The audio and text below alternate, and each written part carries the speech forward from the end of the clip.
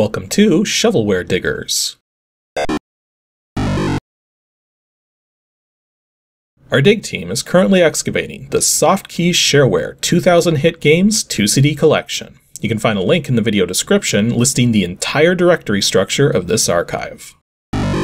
Here's what our diggers have for week 293. For more information on how to join the dig team, simply follow the Patreon link in the video description. Now, without further ado, let's get to it. First up from Yarmoranta, we've got DOSGAMES /arcade/clone IV48.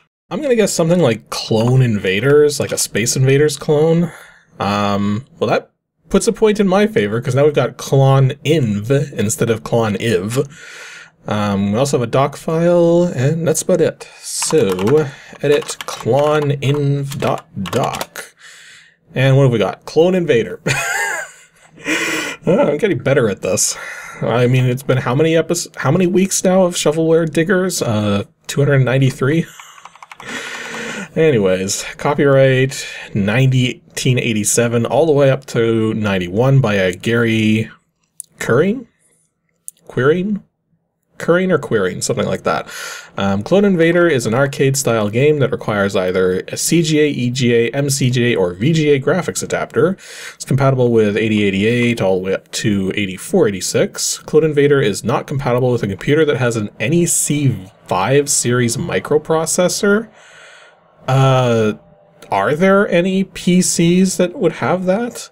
Like, I mean, outside of Japan, because I think in Japan, the PC98 architecture might use something like that. Like, I'm not 100% certain on that. In fact, I'm probably completely wrong on that.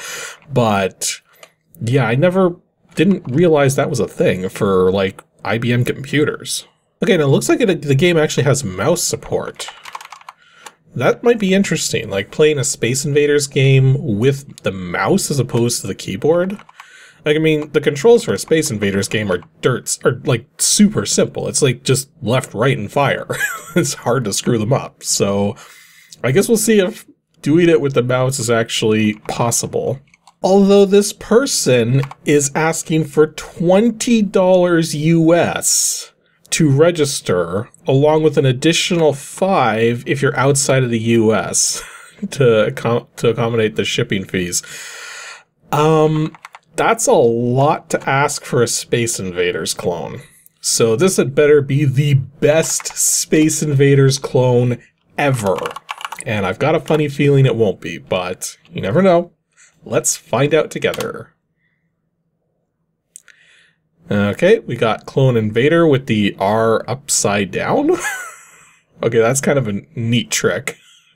Because you can't do that with the font itself, especially since the R still looks normal.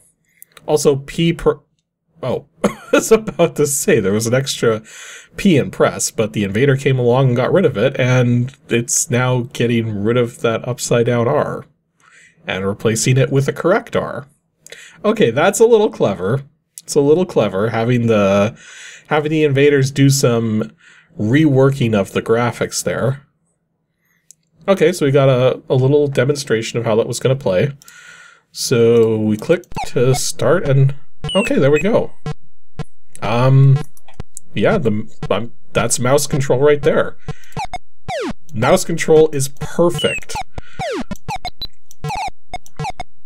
Okay, and just like with regular Space Invaders, you can only have one shot in the air at a time. Yeah, this is playing perfectly fine. Now, is it playing $20 worth is a better question, given the fact that... Ow. Okay, that sound hurts my brain. Okay. The terrible sound is gone. Okay, and I'm also noticing that... Oh, I was about to say that the enemies can only have 2 shots in the air at a time, but nope, I've seen 3 in the air at a time now, so... And yep, the invaders are indeed getting faster the more of them you clear. So, yeah, this is playing like legit Space Invaders. The question is there going to be anything more to it than just the standard rows here? Like, we're going to find out. I haven't lost any lives, and it's only a few left. Okay, 6, 5, 4, 3, 2, 1, and... Oh, gotta get this last one. There it goes. And then we just move on to a new round, although they start lower this time. So it's definitely Whoops. It's definitely increasing the difficulty in that manner. So yeah, the Clone Invaders, it's a legitimate Space Invaders clone with decent mouse control. Which, like, it's very... Okay, it's hard to talk over that thing.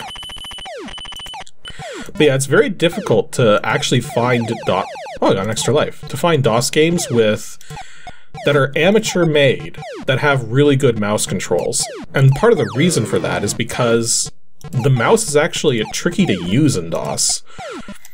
For quite a number of reasons. Like, there's no easy way to do it.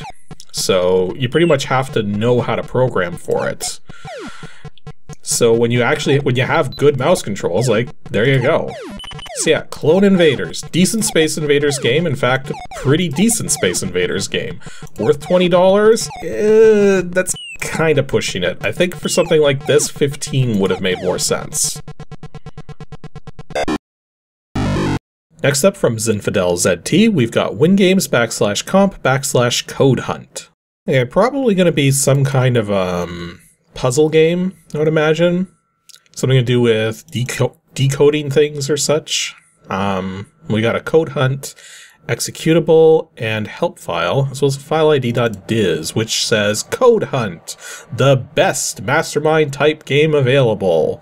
And literally nothing more than that, because apparently that's all you need to know. The best Mastermind type game available, as opposed to, you know, actual Mastermind.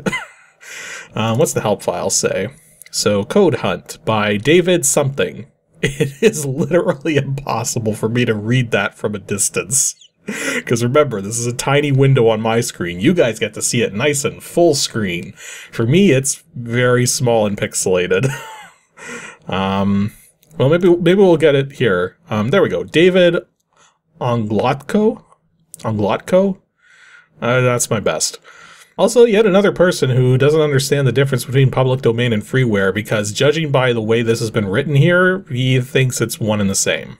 Public domain is not freeware. But anyways, how to play the game. So, well, actually, this is Mastermind clone, right? We don't really need to read this, although I do appreciate that he's gone to the effort to put full-size pictures and graphics and stuff. And also, wait a minute. Well, no, that's interesting. This is actually a context, pointer-sensitive image here. If I click on this area here, it says results area. But if I click on this area here, it says, oh, there's actually multiple. So there's inactive guess area, but also the active row. That's pretty interesting that he managed to do that inside a Windows help file, a Windows 3.1 help file. I didn't even know that was possible. Like, I mean, obviously it's possible to get these little pop-ups to show up. I didn't know you could do it as like a clickable area inside an image.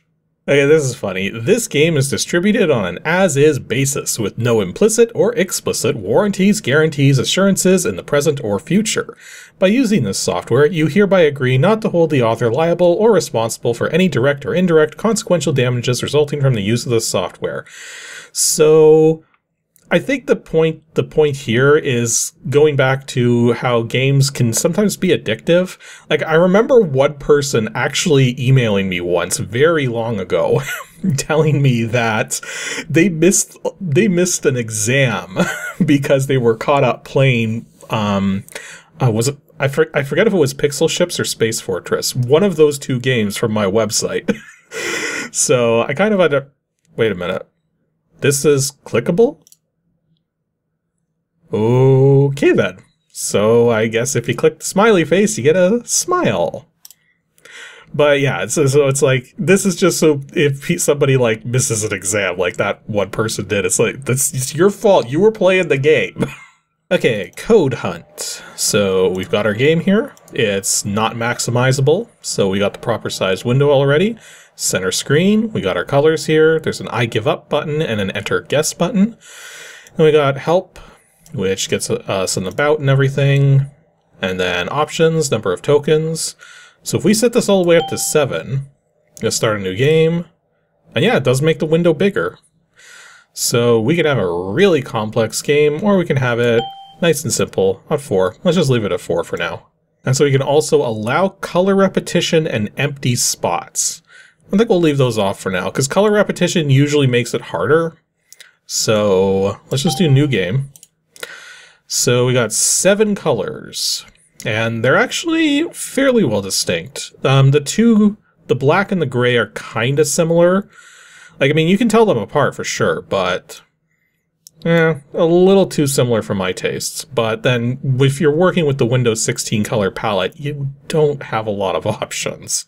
Well, let's just go with the 4 on the top there. Black, blue, cyan, and green. And if we get that, go to the next row. So one of them is... Okay, it's always confusing which color, whether it's white or black to indicate correct spot or correct color type. Okay, black peg means that it's in the correct position. White peg means it's the right color but the wrong position. Okay, so based on that, only one of these colors is in here. So that means 3 of the other colors are going to come from these 5. Okay, so if I do purple, red, yellow, white, we see that there's 3 correct colors in here. And there was also 1 correct color in here, so we already know that light gray is nowhere in the code. So that helps us out a bit. Let's see if we can narrow this down a bit. Let's do blue, purple, or magenta, whatever, red, and yellow. No white. Okay, that got rid of 1 valid color. Now that's interesting, because we changed this one. Yeah, so that kind of tells us that blue is the wrong color, and white is a correct color. So that means one of these other 3 are to blame here. So let's do red, yellow here, white here, and then let's go with black. And there's still only 3 colors. Okay, so we've confirmed through this process that white is definitely in the puzzle. We've also confirmed that magenta is also in the puzzle, because when we replaced magenta with black, we didn't get a change in the number of colors, in the number of valid colors in the puzzle. So black is also in there. So black, magenta, and white confirmed. It's red and yellow that we don't know about. Actually, I'm kind of inclined to believe, because magenta, red, or yellow was in a correct position here, and magenta, red, or yellow was in a correct position here as well. And given that I've cycled these through as well as I did, I have a funny feeling that the black is actually supposed to be there. And then I'm going to guess magenta here, red here, and white here. Oh. Okay, so magenta is actually the color that's not in here. Because initially I assumed that because we replaced purple with black and the number of valid colors didn't change, they both must have been valid. But no, the only logical explanation for this result right here is if neither purple and black are in here, which means red, yellow, and white are correct colors. And then purple, magenta, and black are wrong. And then we also know that blue is wrong because red and yellow are clearly in here. Okay, I'm looking this over. I think what we have here, I think red goes here, I think yellow goes here, and white goes here. I think. And then as for the last one, it's either got to be cyan or green, because we already know blue's not in here, and we know now that black's not in there. Oh, and I also found out if you double click, that gets rid of it, if you don't want it in the particular line. Let's try green. And okay, so I got 3 of them correct, and it's clearly not green. So red, white, yellow, and cyan. This has to be right. And there you go. I accidentally, because of the double click, it clicked through something that came up there.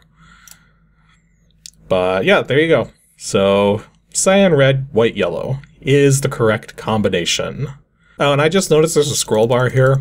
So we had more than 10 guesses. We could have gone all the way up to 20, but we didn't need to. We got it in 7. So that was CODEHUNT, Mastermind clone with decent 16-color graphics. Like, I mean, if you don't mind the dithering, but yeah, plays perfectly fine. And our last game for today from Joseph Adams is WINGAMES /WC/WALNT101. The only thing I can think of is Walnut, but that kind of doesn't make sense as the name of a game. I don't know. Let's find out. So, Walnut. There it is. Oh, jeez. Okay, so, apparently there's a MIDI file. That's going to be a treat for the ears. Also a warped DLL and a warped help file? Why is the help file warped, but the executable walnut? Also, high score needed its own DLL? What? Okay, this is bizarre. Well, I guess we'll go into the help file. Warped for Windows walnuts. I don't know what to expect. Well, apparently whatever this is, it says no part of these games, so this might be just one game out of several from a certain pack or something. In any case, apparently they're made by an Eric Lee Steedle and a Brian Lowe. So let's see here. Apparently there is registration for it. What's the registration fee is the better question. And apparently the registration fee is $12 for the specific program, or the entire warped package for $35. So yeah, this is one game out of multiple. And let's see, what's the actual package contain? Okay, hang on a second here. It says here, like, it's going into the particular program that's mentioned here in a moment, but it starts with an information paragraph here about a game called Warheads. And apparently this was a game made by the same authors, an arcade-style game simulating a nuclear attack by a foreign country. Warheads, which was also distributed as Shareware, came out in 1991. It's been well received by the Shareware community. Later, it became part of a game package known as the WayForward Game Pack 1, distributed by WayForward Technologies. They were around that early? Holy jeez. Like, WayForward is still around today. Anywho, so this warped package is apparently a pack of 6 games, of which this particular one we've got here is a part of. So you can either get that entire package for $35, which is 6 games, or this one game alone for $12. And apparently this particular game is trying to catch nuts dropped by a psychotic squirrel high in the treetops. Watch out, he's got a supply of rocks which break your basket. So it's like evil Skunny? Are we going to be taking on evil Skunny and his dangerous nuts? No, I'm thinking about it right now. It's evil Skunny and his rock-hard nuts. Yeah, that's going to be the title of the video. Anywho, let's actually take a look at the actual object of the game here. So, catch all of the nuts the squirrel throws at you. If you miss a nut, then you lose a basket. The squirrel can throw rocks depending upon the options you select on the control panel. Do not catch the rocks, they break your basket. Okay. Well, that's the process. Okay, I want controls. Where's my controls? Gameplay. Squirrel moves back and forth and drops nuts from his place in the tree. You control the basket and move it underneath of the nuts in an effort to catch them. Right, so, okay, control options, and apparently mouse is an option, so we may have another game with good mouse controls. That would be nice. Okay, let's see what we got here. Walnut.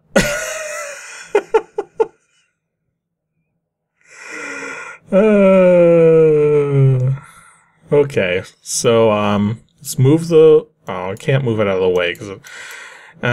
anyways, it says here, you know Santa Claus is watching. Would you like to know what he sees? He sees someone who is enjoying a game but hasn't sent any money to its poor, starving authors yet. I think there's still time, though. It's not too late to redeem your soul. Won't you please do so today? Otherwise, there won't be any presents for you at Christmas.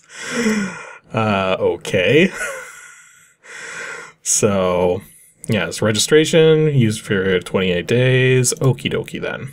So yeah, unfortunately we didn't get to see the title screen in all its glory for more than a split second there. But because this is the magic of video, I could just take a screenshot of it and plop, there it is on the screen for you in all of its glory. Bask in its presence. Oh, geez. Okay, back to actually trying to play this thing. So, one player, starting level 1, sound effects and music. They can have a status dialogue, display score, display lives. Welcome to Walnut's Rodent Prey. Okay. Game options. Scroll speed slow, falling nut speed constant, or varying. I think varying will be more interesting. Variety is the spice of life. Slow and steady. Okay, that's actually kind of neat. It has different messages it gives you when you select things. So if we select slow, slow squirrel at play, your basic squirrel, the adrenaline squirrel, aka Skunny. Drop rocks, chicken gumbo, what? Or watch for falling rocks. We can limit I want to live forever. Everyone dies sometime. And then turn that button on and turn that button on. Like that's totally useless. There is no reason for these two buttons to exist. And look at the presets here: lethargic, enthusiastic, or rodent from hell. Holy jeez. Okay, I'm already liking the sense of humor that this game has, because it's absolutely ridiculous. Although I'm noticing that I can't click the OK button.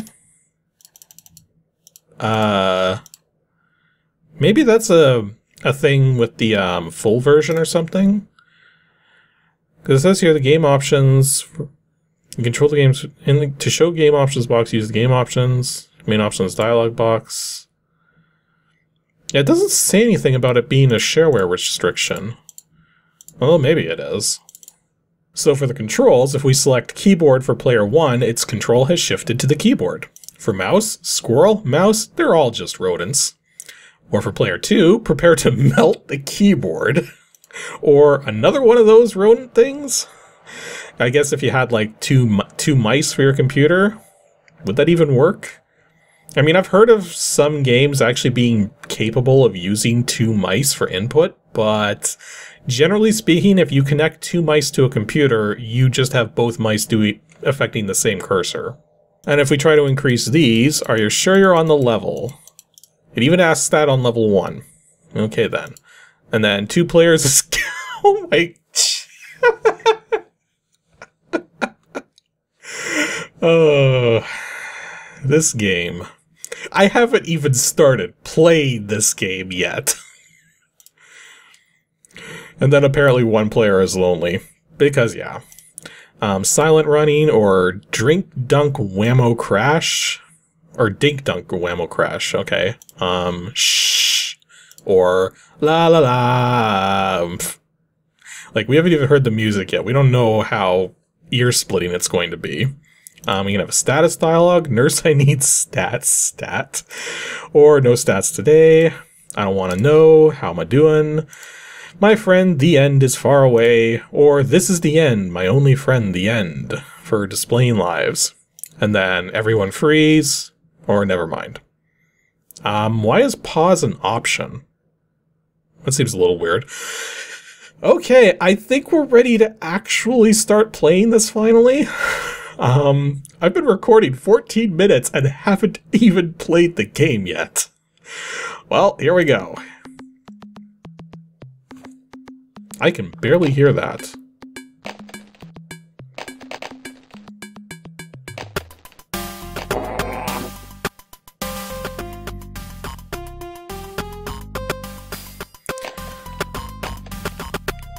Okay, that's some interesting music.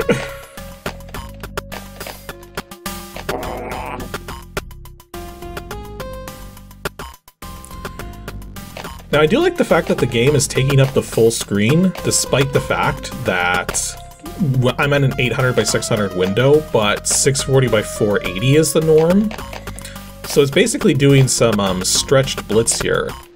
And you can definitely tell because there's some pretty heavy aliasing going on with the graphics. And apparently that squirrel gets mad at me anytime I clear a level successfully.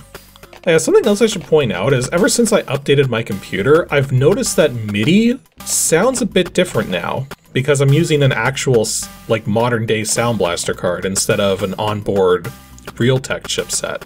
So I've noticed that anything that passes through the wavetable, actually gets a pretty more expected sound to it compared to with the Realtek stuff. What I'm trying to say is that if you played this game way back in the mid-90s with a wavetable sound card, it would probably sound just like this. And I just got an extra basket too. So I'm guessing the game stats would have been showing like the current level and stuff. Oh, that's interesting. If you left click... Or no, wait, now it's not doing it anymore. Yeah, sometimes when I click, the mouse goes away, and then sometimes when I click, it like comes back and doesn't go away. It's kind of weird. And apparently I hit the rock. So that was bad. But, no, here we go. But yeah, I wonder if there's a way that we can stop the game in progress. Whoops, and I missed one of the nuts because I'm trying to look at my keyboard to figure out what keys I can press here. Oh, F1 just brings up the help. No, I don't want that. Yeah, I can't figure out how to pause the game, which is kind of a problem. I mean, if I go up here, it technically does pause it, because the mouse wasn't, locked to anything. But I don't think that's gonna... I didn't see any options in there. Okay, let's just lose the game, because I want to go back to the options and see if turning on those stats actually shows us what level we're on and everything. And apparently the squirrel laughs at you when the game is over. Though we do have some final stats here. So I made it to level 4, objects thrown 201, rock ratio 10%. I guess that means I hit 1 of 10 rocks thrown or something? I don't know. Okay, so the status dialog doesn't show up right away, so I'm guessing that I need to clear a level first, and then maybe I'll get a status dialog. Okay, so I cleared that. Okay, there you go. So it shows that you do your stats at the end of the level. Well, that's interesting. It's saying that my level is 2. So the status doesn't update before the level increase happens, which is kind of weird, but whatever. Average squirrel velocity is 4. So yeah, it does seem like the squirrel gets slightly faster with every level, but it's a very slow increase. Actually, just for fun, let's go into those game options. Or no, wait, we can't adjust them. Like, if we do adjust them and then hit cancel, do they stay adjusted? No, they don't.